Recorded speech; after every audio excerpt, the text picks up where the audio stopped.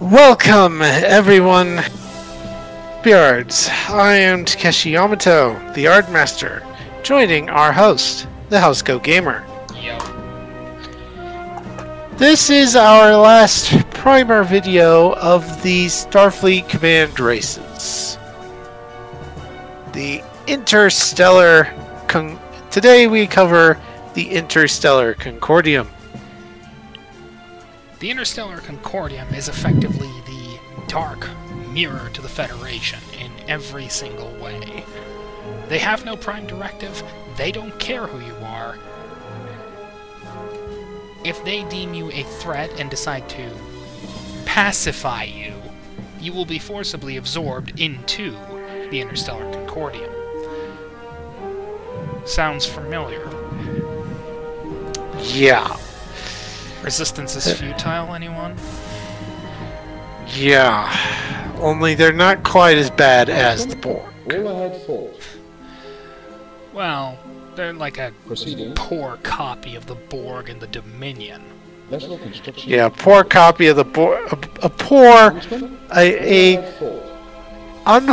poor hybrid of the Borg, the Dominion, and the Terran Empire. I will go into their governmental stuff in the lore doc.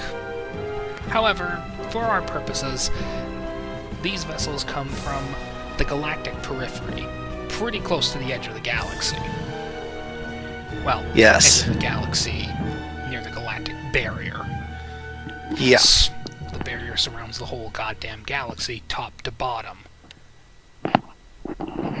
In every direction. Yeah. So the ISC was brought into galactic affairs by the Organians, who were getting a little sick and tired of the galaxy being at war, thanks to them going away for a while to deal with something else. yeah, they had there was a threat which called them away from Organia. Everyone else started fighting in their wake, and they came back, and they're like, "What the F is going on with all of you people? Alright, screw this. Here. You can deal with... Here. We'll let these people deal with you." The Interstellar Condordium's Starfleet, formerly known as the Interstellar Pacification Force, is very heavily armed, very effective in combat. However,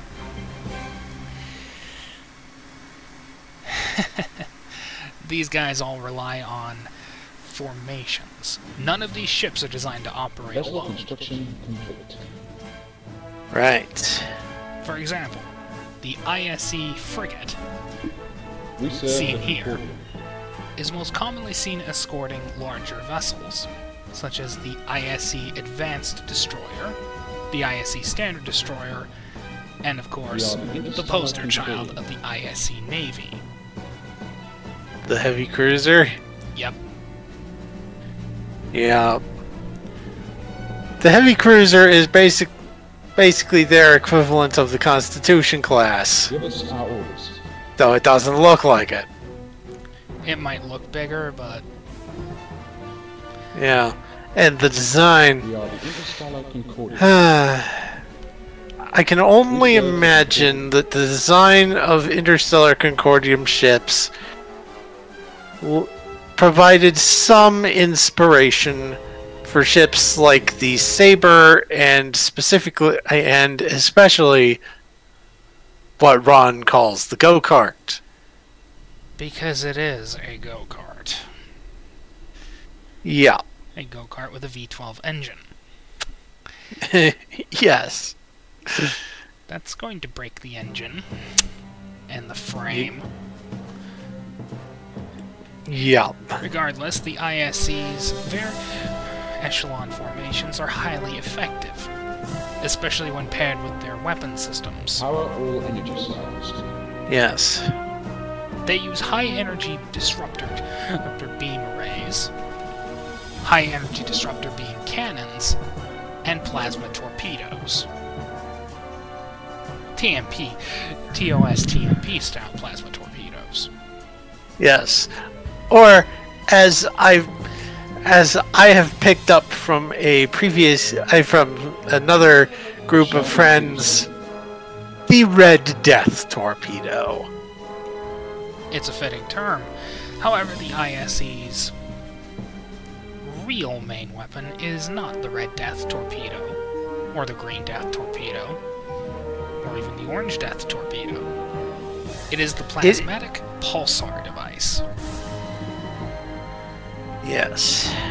But look at this, a bunch of ships that can serve as targets.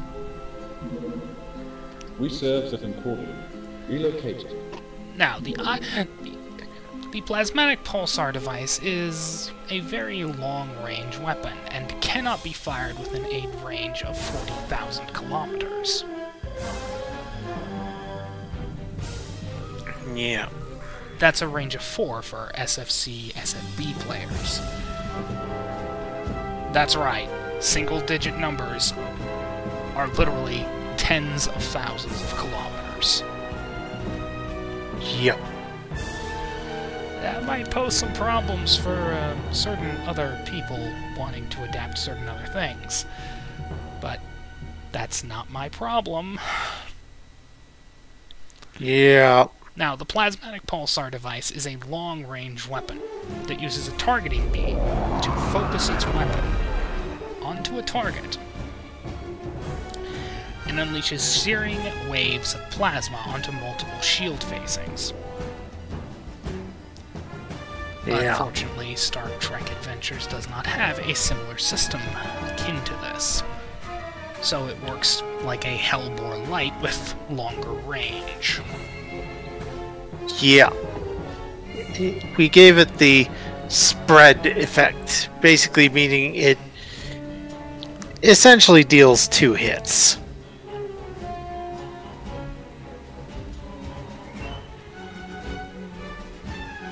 Now, we have no idea what happened to the ISE after the War of Pacification. They lose. Vessel construction complete. Yeah. However, in general, it is believed that they did not exactly have a fun time. Yeah. It is believed, yeah.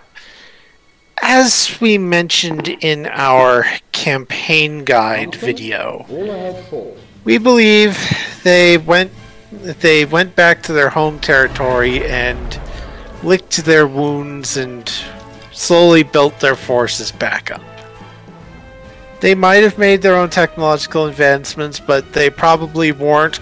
They probably didn't manage to get quite as far up in the tech tree as all the other races did.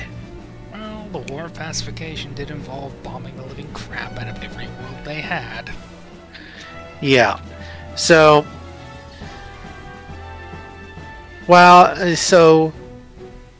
for most ships in the time frame of the General War would have appropriate stat values, so like for 48 points plus or minus scale modifiers, they probably after that they probably only gained one. They would probably only gain 1 system point every, let's say, 25 to 50 years. I'm not entirely sure which, but this would apply both to new space frames and to refitting existing space frames.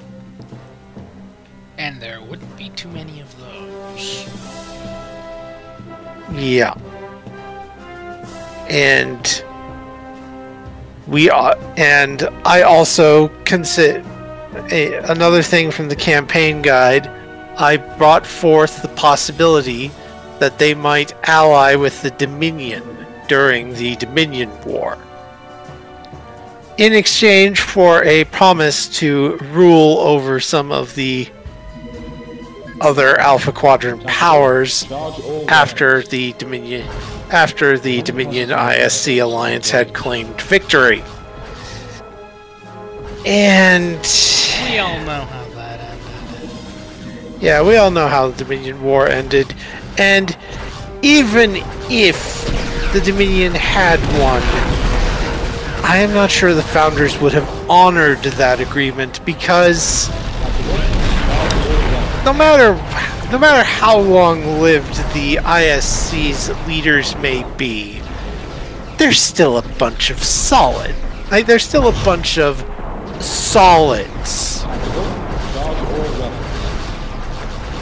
And we all know how the Founders view solids. Well, with the possible exception of the Borg. Yeah.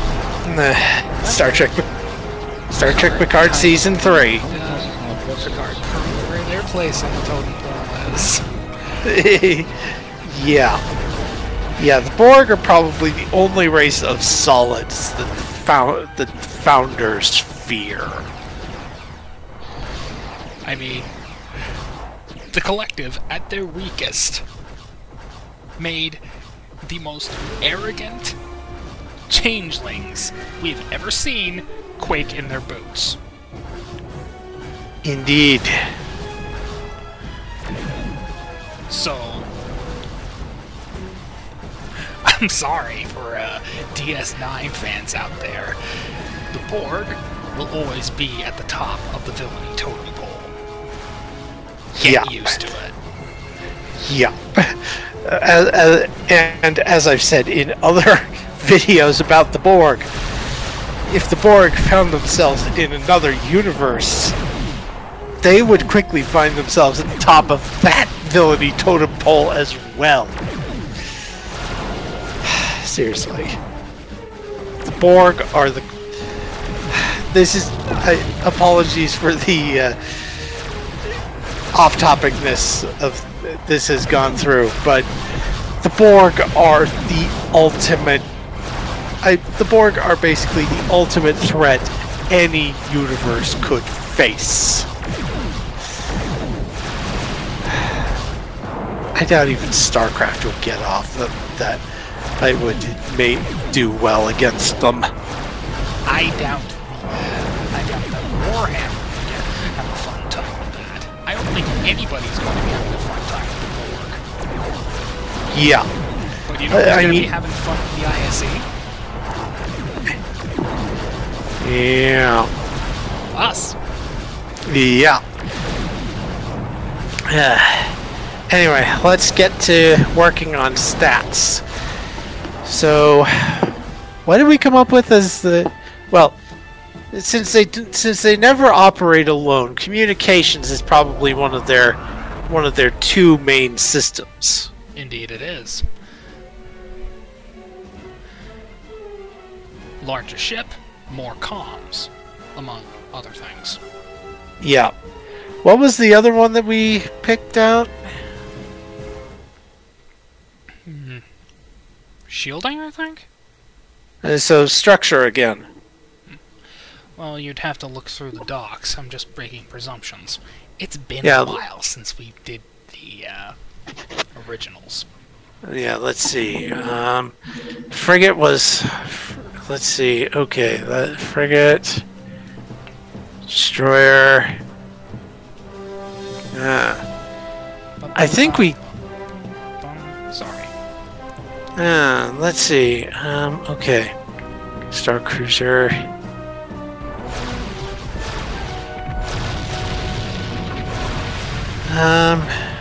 Let's see. Not seeing much commonality point, but I would say... Well, we treated them as sort of a mirror of the Federation, and the Federation did engines and sensors. I'd say maybe comms and engines. That would do. I'm sorry that I'm mostly focusing on this Mirror Federation class. I like it. I really wish I could play with it. Yeah. Interstellar Condordium starships.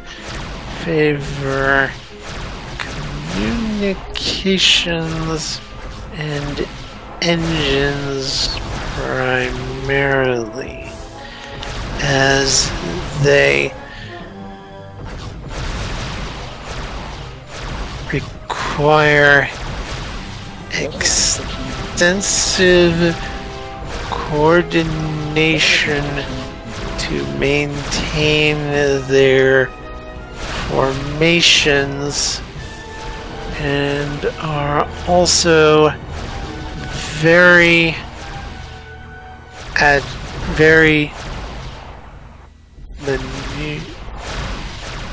maneuverable.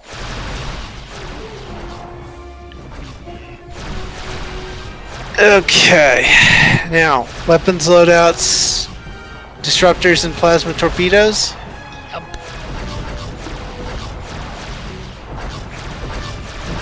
Interstellar, Condordium.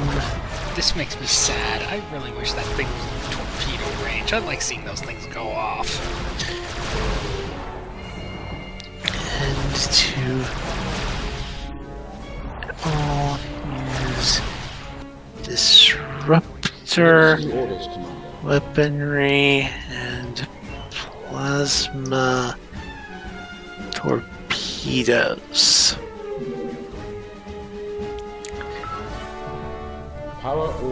And now we get to the common special rules. This one, I'm not sure quite how common it is, but some of their ships are equipped with subspace jump drives.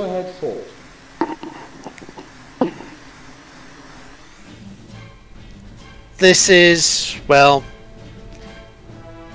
basically it's a form of FTL where we're going to need to do a video on various FTL types and rules for how they work. Warp drive versus quantum slipstream versus jump drive versus anything else.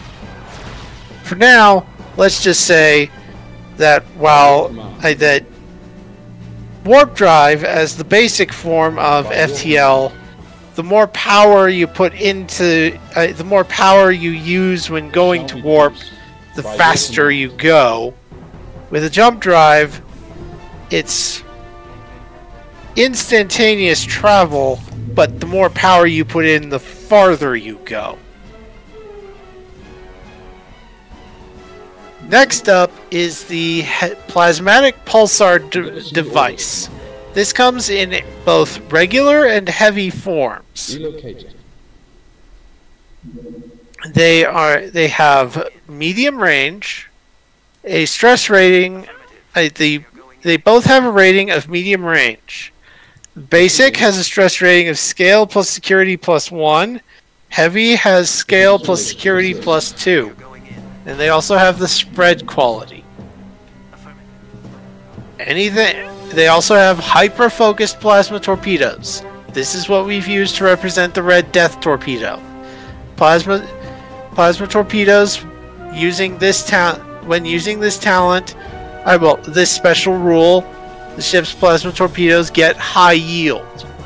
With Gorn ships, the Gorn had other types of plasma torpedoes, so we said they could switch to Red Death torpedoes as a minor action. But Romulan and some Romulan ships can do that too. But for Interstellar Condordium, they just have straight up hyper focused. They don't have any other plasma torpedo type. All they have is hyper focused. The last special rule, though I think only one ship type has this, is the interspatial rift generator. This does exactly what you think it does. Yeah. It requires a reason plus science task with a difficulty of 4, assisted by the ship's sensors plus science. If successful, it generates a portal into another universe which lasts for about 5 minutes. Ships from either side of the portal may pass through during this time. in Starfleet Command, they usually use this to pull ships out from the mirror universe. It is foolish to resist. You could easily do this to pull out ships from, say, Battlestar Galactica. Yes, we do have some videos of those of Galactica ships waiting in the wings. Or Babylon 5, or even Star Wars, which we're going to have to deal with eventually. Yeah. Spoiler alert, it's not going to end well, but it's not our fault. Yeah. You want to blame anybody? Blame the people who wrote it. Yeah, the scale system for Star Trek Adventures seems to is primarily based on crew size, partly because, well, it's primarily based on crew size, it seems. Mainly because of things like automation and such. Helmsman, all ahead forward. And complexity of the ship. Oh no, I was just gonna go talk about their weapon systems and technology. People are gonna complain and... Yeah. You know what I'm gonna do? Go blame someone else. Because I'm not the one who wrote all the lore. Yeah. I'm not responsible. Go blame someone else. Yeah. Yeah. We are just the best. We are basically just the messengers and the interpreters. We are not the ones to blame for any issues you may have with what we come up with. Power all energy cells. Anyway. That is...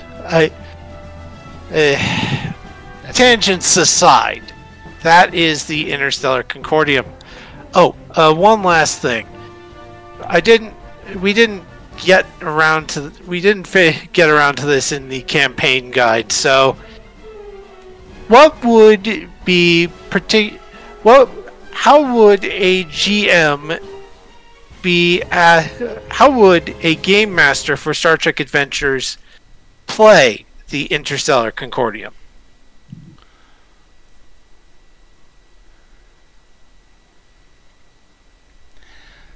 Leave your thoughts in the comments. Yeah. Housecoat Gaming and Take signing off. See ya.